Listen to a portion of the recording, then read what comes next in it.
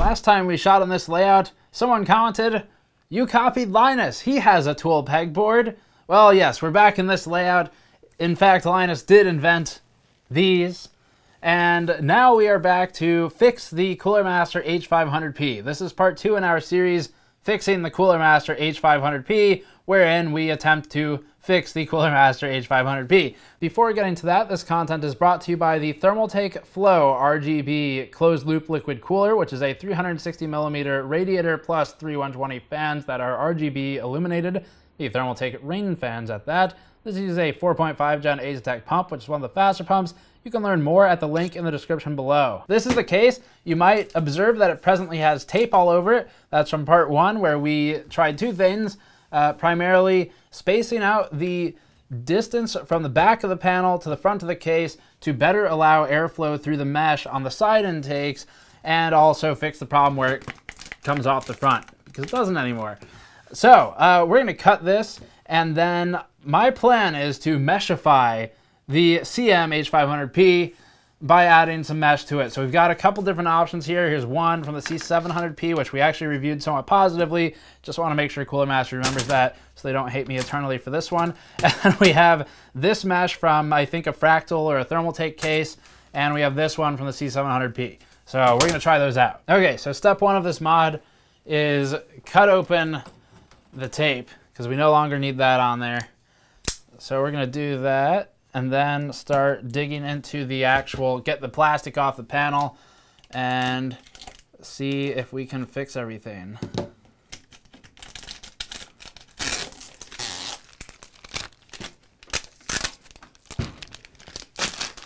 All right, there's part 1.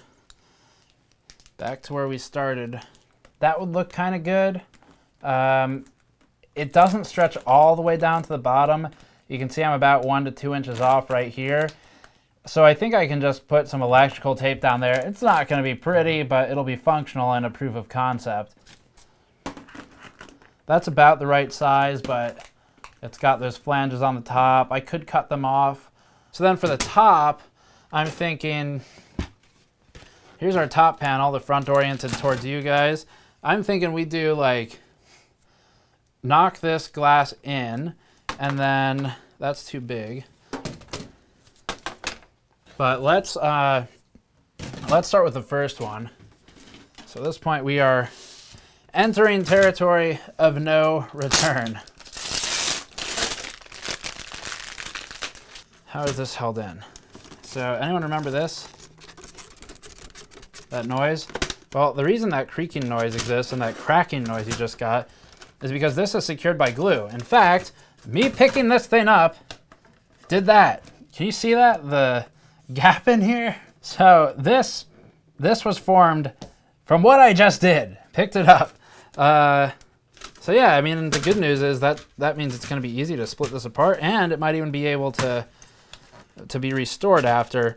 You know, I was originally thinking, oh, we could just break it, but honestly, if it's just glue... Oh, it's not glue, it's literally double stick tape. Oh, I see, I see. Okay, here you go, I forgot about this. Patrick did most of the work on this case. 2 screws right here. So we're gonna remove those 2 screws, and I think that'll let us get access to the part that's holding it down. Is that the big one? There you go. Look, see, you could clean the dust out. I don't know what everyone's talking about, no dust filters. That's totally a dust filter and completely reasonable to access for cleaning. I just need to turn this kind of. Oh man, if I can get this, I'd probably just leave that tape on there and reuse it.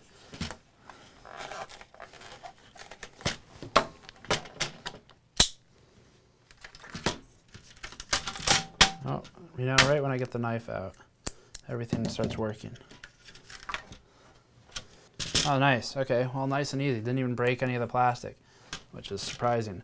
So that folds under there. It's got a little foot on it and sets in.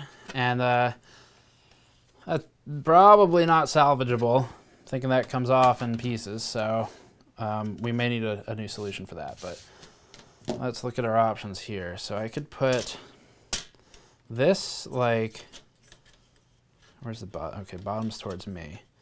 So this just barely will fit. I'll just put some electrical tape down the sides, I think. I mean, it's going to be on the inside, and because I'm not really touching much of I'm not even on the tape over here.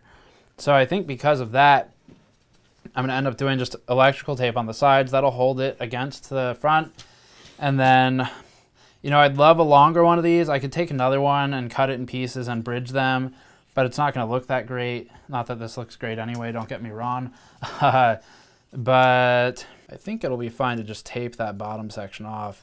It'll choke some cooling, granted, but it's still, you can't make it worse than stock. So how's that look? So if we wanted to call this mod early, I'd say that's done. We've done it. We fixed the airflow problems. It can breathe pretty well now. That would drop temperature to 13 degrees Celsius. I'm not kidding you, we tested that. So that would be the real mod. But let's say you've got kids or pets or things you don't want exploring the 200mm fans with their peripheral limbs. Then maybe you want some filter. I need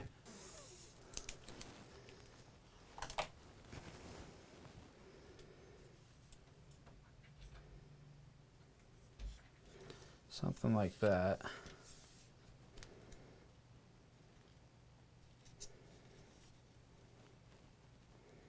That's not bad.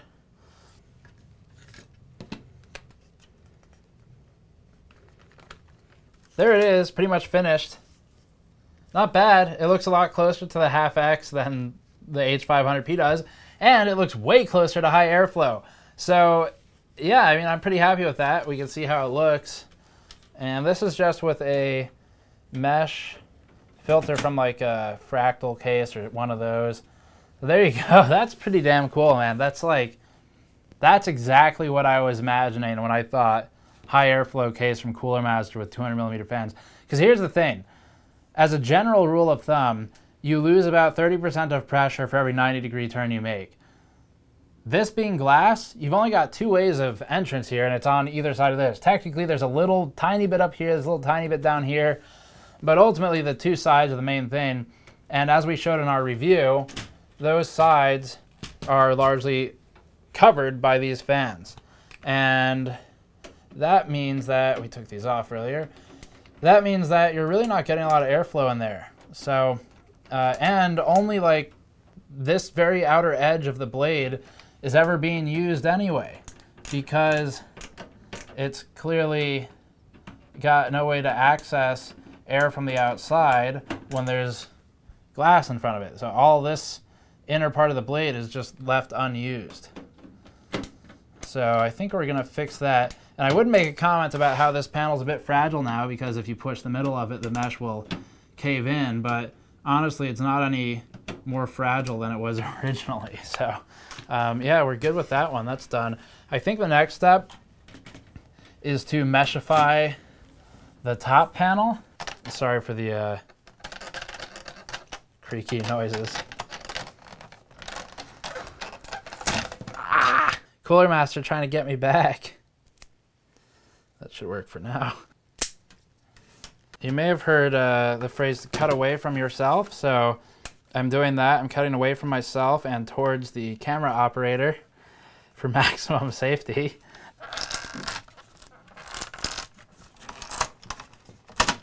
All right, nice. Okay, so that's out. Next step. Oh, not bad. You know, from the front, I think it'll look okay. We're gonna want the back towards the wall, because this is a little like Batmobile like sticking out at the end, but that's fine. I'll take it. I'll take it. We could do another mesh in there, I guess. I don't know. Would that look better if I found another one of these? What do you think? Oh, that's not bad.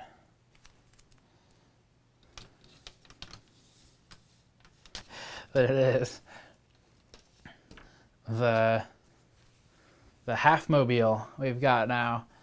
So there's our top From the front, it'll be fine. From the sides, it's not bad. A little bit of a blemish there, but... Okay, so this needs to come up a little bit. There we go. Got it. Nice. Old and new. There you have it. I'm pretty excited to see how the thermals do here. We've got it set up in our same original test system, so we can actually really easily validate the stock thermals and then rerun for this setup. And I think that should give us an idea for what this case could have been if Cooler Master properly made it a successor to the high airflow series. And honestly, it doesn't look half bad. I stole that from Paul, I'm sorry. It doesn't look half bad though, like seriously.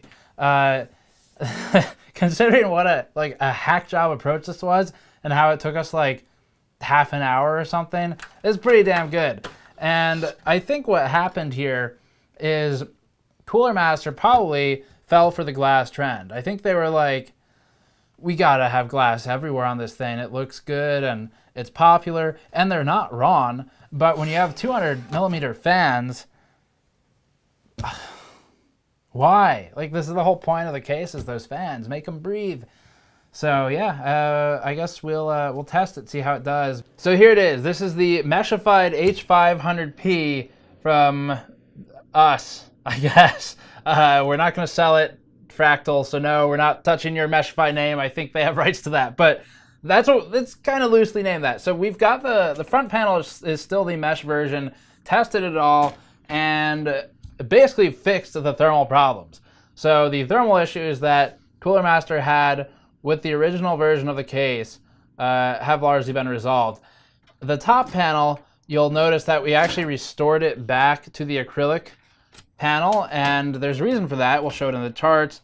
It largely has to do with static pressure of those front fans, and we've got some noise tests as well. Quick note, the testing here is not comparable to our original review. It is comparable to our radiator testing that we just posted at time of this going live yesterday, but not to the original review. We've changed the software we're using to monitor, changed the testing method, and changed the averaging method for the data, just specifically for this, because some of the numbers were close enough that we needed better test resolution. So I went through and fixed some of that stuff to improve it, and we've got the numbers for you that we can go through now. First, a very quick look at noise levels. We've got the original H500P highlighted and the new Meshified GN version of that. The original was 38.7 dBA in the test. Not particularly quiet, but not awful either. With the mesh front and with the mesh top, so not the acrylic top, we're at about 40 dBA, so we've increased by 1.5-ish decibels. Not too bad, really, considering we took out the panel and replaced it with mesh, so that just really speaks to where the noise is escaping on this case. Our thermal chart is flanked by stock configurations defining our bounding boxes for the mesh mod. In the worst case, the stock configuration, we're at 64.5 degrees Celsius over ambient for CPU load temperature, or 53.4 C for GPU temperature. Removing the front panel gets us down to 54.3 degrees Celsius for the CPU and 48.5 C for the GPU. This marks a maximum improvement of about 10 degrees on the CPU or about 5 degrees on the GPU. If we can get close to this with our mesh mod, we're doing pretty well. This is the maximum performance we'd be able to get. For the completely meshified H500P with both the front and top panel converted to mesh, we end up at 57.9 degrees on the CPU and 48.8 on the GPU. This isn't particularly exciting, marking only a 6.6 degree improvement in CPU thermals or 4.6 on the GPU. Not bad, and certainly better, and puts us in the range of higher end cases, but really not that exciting. So looking into this problem, the panel we had on there originally was this one, the mesh one that we replaced it with, and the front of it's over here. Waving a hand over the front of this mesh, right around this area, you can feel a lot of the cool air escaping the case, and that comes down to basically pressure. The fans they don't spin very fast, they don't have very high performance for static pressure, and so you end up with a lot of that air just kind of drafting up and out of the mesh when it's on the top. So replacing it with the acrylic panel actually kept most of that air in the case. It gets pulled through the CPU cooler a lot better. The CPU cooler can leverage its own fan pressure to suck that air in, and we can look at those numbers too. The result was noteworthy. Our CPU is now at 56.1 degrees for about a 2-degree reduction. The GPU thermals are roughly the same though, at 49.3 versus 48.8. This is within our test resolution and makes sense since removing that top panel or changing it or anything like that is really going to impact the CPU primarily. We are now within a couple degrees of completely removing the front panel at all, but have a solution for dust and visuals. Not a bad trade. So that's it for this one. Cooler Master did send out, one of their reps sent a tweet in response to my teaser of this, where they said something along the lines of they're listening to the audience and plan to have things in the future, which I basically translated in my head to mean we're going to be selling mesh panels in the future as DLC. So it may be the option that with the H500P going forward, there'll be alternatives out there. Maybe they'll have a mesh version, or maybe they'll just have panels sold separately. But for now, what I can tell you is you can do this mod yourself for a few bucks. Like electrical tape on the inside, you grab a mesh panel or a dust filter like this one just on Newegg or Amazon for 10 bucks, and make sure it's the right size, throw it on there, you'd be good to go. Now, it's probably a little bit more of a hack job than what Cooler Master would do, but I mean, probably not that much more of a hack job than what they would do, because the bar is pretty low for these panels. So I don't know, if they end up selling something that's like a standalone pack of accessories rather than a completely separate mesh case, and that pack ends up being like 50 bucks for 2 panels, I'd say just do it yourself for definitely less than 20 in the US anyway, and call it a day. But yeah, in the very least, this shows the true potential of the case when it's not obstructed with acrylic. So it looks pretty good in those conditions in terms of both thermals and visuals. Noise isn't bad, and yeah, kind of a fun project. So as always, you can go to patreon.com/gamersnexus to help us out directly, or store.gamersnexus.net to get a shirt like this one, or the shirt that was in the first half of the video. Subscribe for more. I'll see you all next time.